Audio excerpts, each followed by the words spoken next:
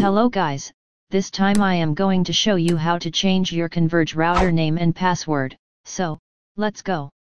Open your Google Chrome and in your address bar type 192.168.1.1 and tap the Go button.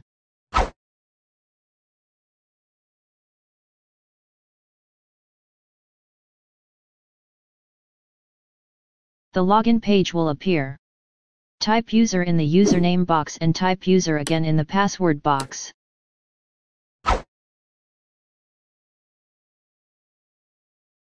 After you typed the username and password, tap the login button.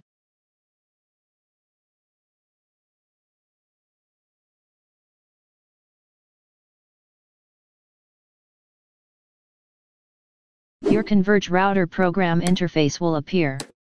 Tap SSID settings to change the name of your router and type your desired router name under the SSID name box. Tap Submit button.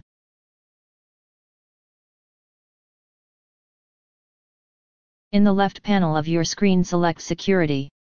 Type your desired password under WPA paraphrase box and click Submit button.